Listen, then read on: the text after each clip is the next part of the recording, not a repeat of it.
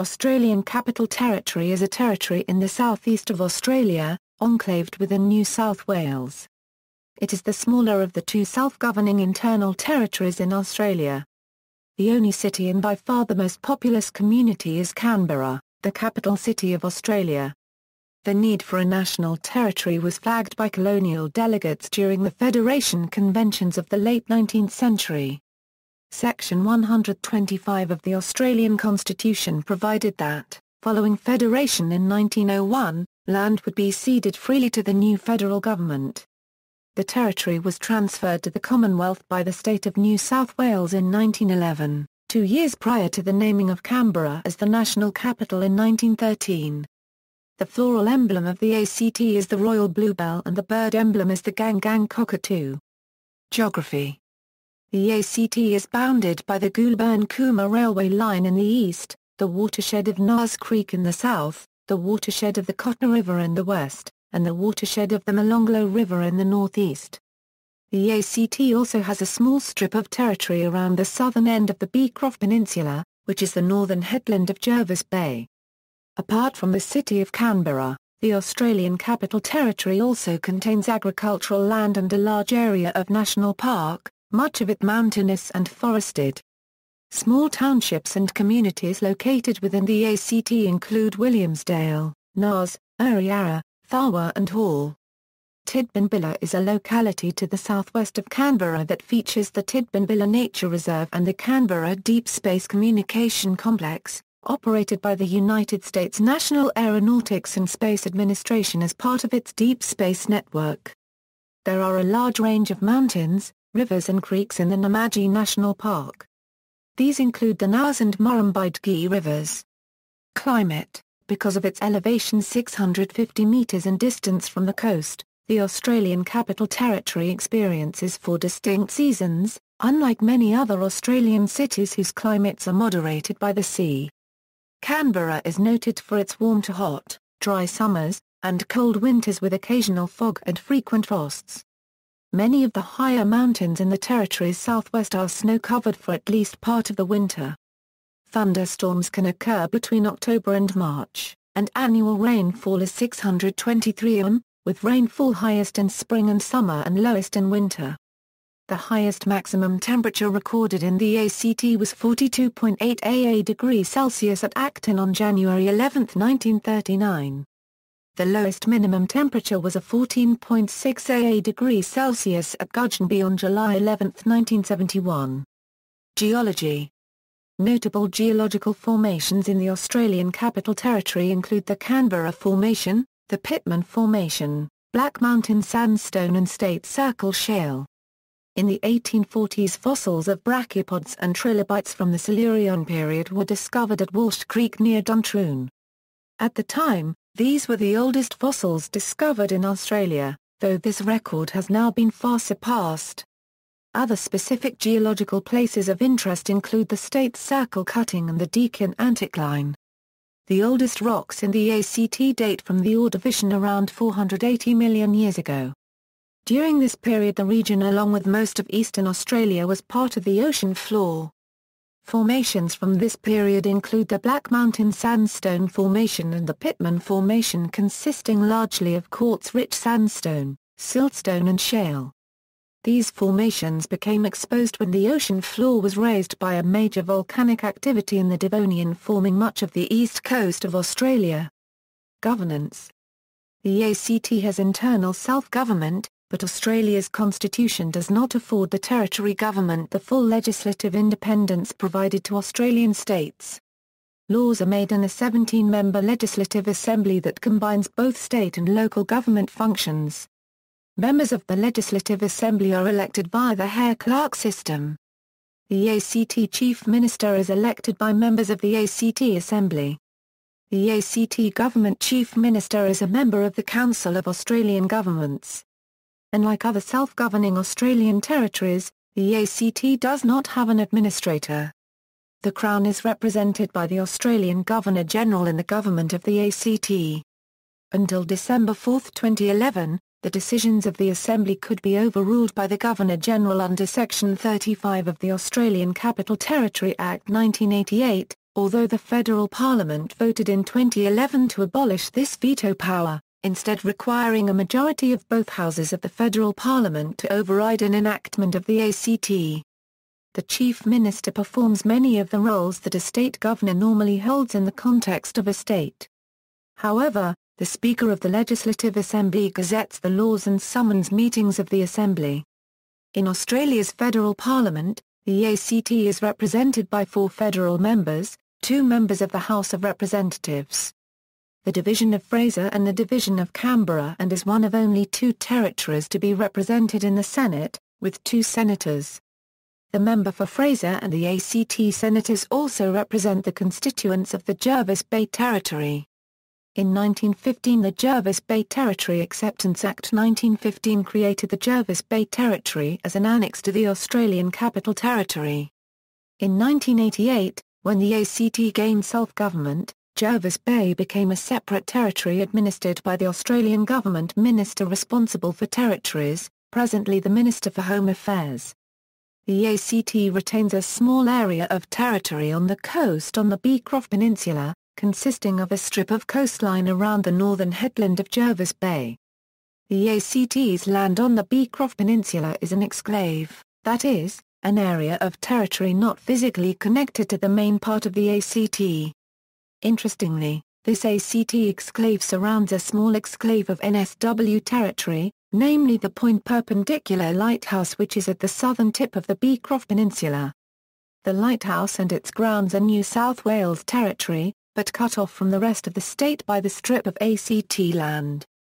This is a geographic curiosity, an exclave of NSW land enclosed by an exclave of ACT land. Administration. ACT ministers implement their executive powers through the following government directorates: Health Directorate, Chief Minister's Directorate, Community Services Directorate, Economic Development Directorate, Education and Training Directorate, Environment and Sustainable Development Directorate, Justice and Community Safety Directorate, Territory and Municipal Services Directorate, Treasury Directorate, Demographics. In the 2011 census, the population of the ACT was 357,222, of whom most lived in Canberra.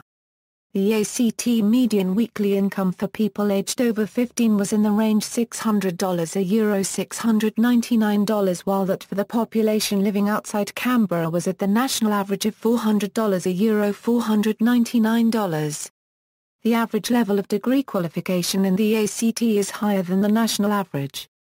Within the ACT, 4.5% of the population have a postgraduate degree compared to 1.8% across the whole of Australia. Urban structure. Canberra is a planned city that was originally designed by Walter Burley Griffin, a major 20th-century American architect.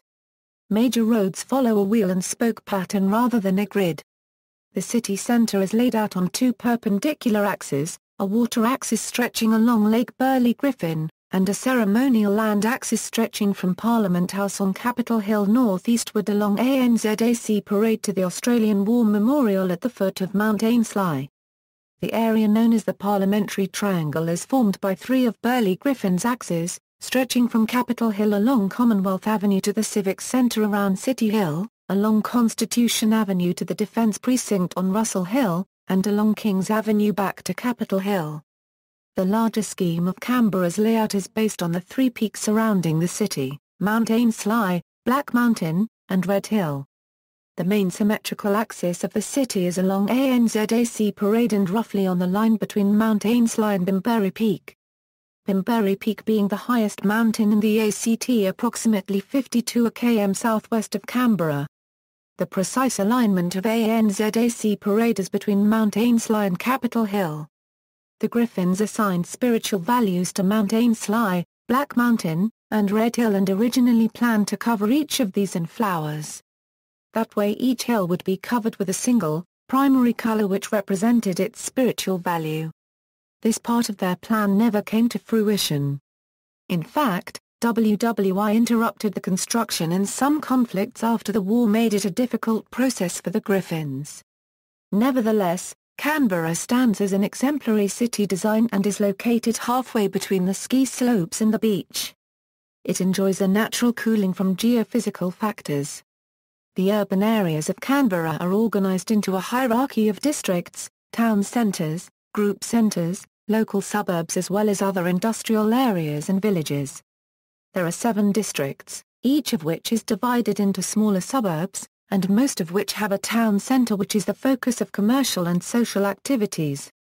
The districts were settled in the following chronological order: North Canberra, mostly settled in the 1920s and 30s, with expansion up to the 1960s, now 14 suburbs; South Canberra, settled from the 1920s to 60s, 13 suburbs; Wadden Valley, first settled in 1963, 12 suburbs; Belconnen, first settled in 1967, 25 suburbs; Western Creek, settled in 1969, 8 suburbs; Tuggeranong, settled in 1974, 19 suburbs; Gungahlin, settled in the early 1990s, 18 suburbs although only 12 are developed or under development; Molonglo Valley, first suburbs currently under construction. The North and South Canberra districts are substantially based on Walter Burley Griffin's designs. In 1967 the then National Capital Development Commission adopted the Y Plan, which laid out future urban development in Canberra around a series of central shopping and commercial area known as the town centres linked by freeways, the layout of which roughly resembled the shape of the letter Y, with Tuggeranong at the base of the Y and Belconnen and Gungahlin located at the ends of the arms of the Y. Development in Canberra has been closely regulated by government, both through the town planning process, but also through the use of Crown lease terms that have tightly limited the use of parcels of land. All land in the ACT is held on 99-year leases from the national government, although most leases are now administered by the territory government. Most suburbs have their own local shops, and are located close to a larger shopping centre serving a group of suburbs. Community facilities and schools are often also located near local shops or group shopping centres. Many of Canberra's suburbs are named after former prime ministers, famous Australians, early settlers, or use Aboriginal words for their title. Street names typically follow a particular theme. For example, the streets of Duffy are named after Australian dams and reservoirs, the streets of Dunlop are named after Australian inventions, inventors and artists, and the streets of Page are named after biologists and naturalists.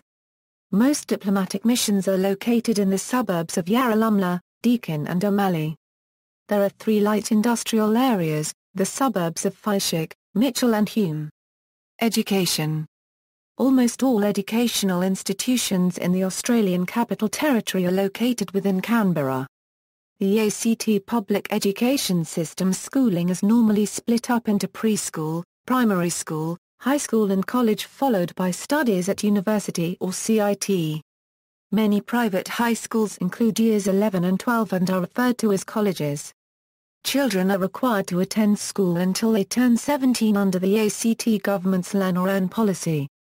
In February 2004 there were 140 public and non-governmental schools in Canberra. 96 were operated by the government and 44 are non-government. In 2005 there were 60,275 students in the ACT school system. 59.3% of the students were enrolled in government schools with the remaining 40.7% in non-government schools. There were 30,995 students in primary school, 19,211 in high school, 9,429 in college and a further 340 in special schools.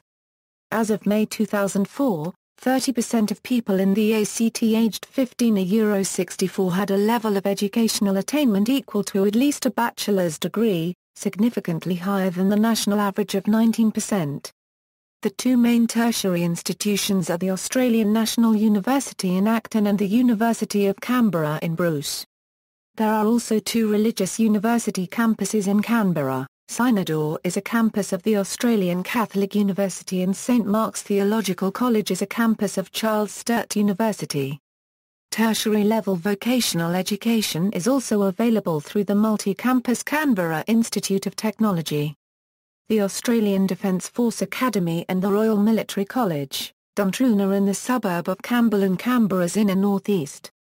ADFA teaches military undergraduates and postgraduates and is officially a campus of the University of New South Wales, while Daltroon provides Australian Army officer training. The Academy of Interactive Entertainment offers courses in computer game development and 3D animation. See also: Australia, Outline of Australia, Index of Australia-related articles, Book, Australia, History of the Australian Capital Territory, Revenue Stamps of the Australian Capital Territory. Notes. References. External links, Statistical subdivisions of the Australian Capital Territory.